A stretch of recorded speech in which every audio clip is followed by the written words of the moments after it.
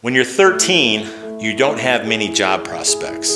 So when I walked into a mattress factory down the street from where I lived in Cedar Rapids, Iowa, the owner put a broom in my hand, and that's how I got started.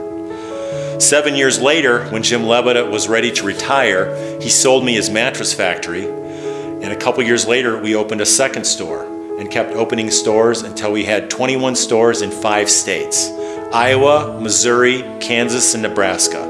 Later, I brought in a business partner and semi-retired from Lebeda. Then I moved to Asheville. It wasn't long before I was feeling bored and decided to open another mattress factory and named it after my son, Colton. Again, we wanted to handcraft the highest quality mattresses locally.